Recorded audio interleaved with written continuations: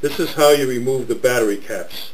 You take a common screwdriver, catch it under the edge, pry up, go to the other side if you have to, and put them out of your way.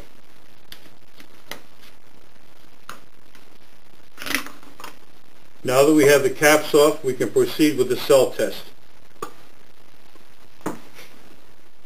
This is how we test the cells. We have these probes that we've made from coat hanger wire. They're expendable. When they get corroded out, you just throw them away and make new ones. You just clip them onto your voltmeter, and then you place, this is how you start off.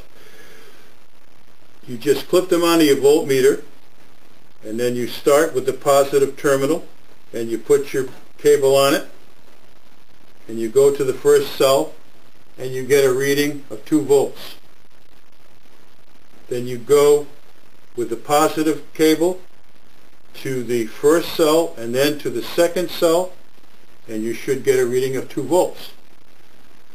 Then you keep going down the battery, positive, negative, positive, negative, positive, negative, positive, negative. You must get a reading of at least 2 volts for each cell, or you've got a weak or a bad cell.